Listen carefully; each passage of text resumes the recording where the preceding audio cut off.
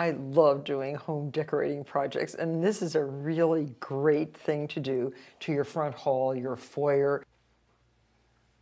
What I'm doing is adding a chair rail that's going to fit here and around the entire room, and I am faux boising, or making a beautiful image of wood, but it's fake wood, below the chair rail. And I'm using Martha Stewart paint colors mixed in Glidden.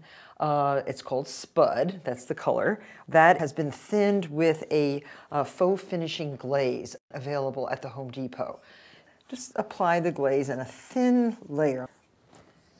And now, this is what I use, the secret tool.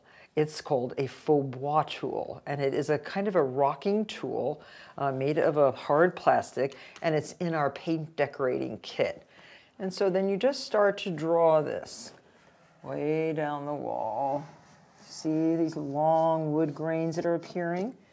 This is like wood. It looks like a pine grain. And then you can go backwards up the wall. There, I think that looks great. And then proceed until you're finished with the entire wall. And now it's time to apply the pre-cut, pre-painted chair rail. So we've marked 1 inch above the painted faux bois with a pencil.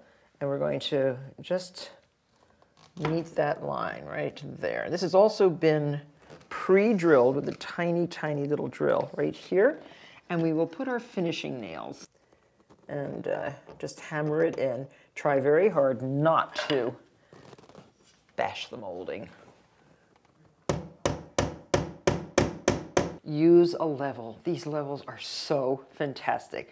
And this one, oh, exactly level. The little bubble has to be right in the middle between the two lines.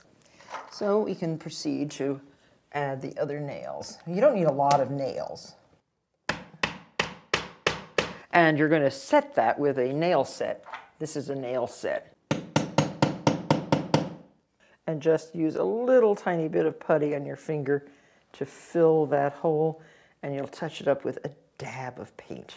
Well, I love how this looks, and it makes the entry hall so much more important. It really looks like a pretty room. Faux boising, it's a good thing.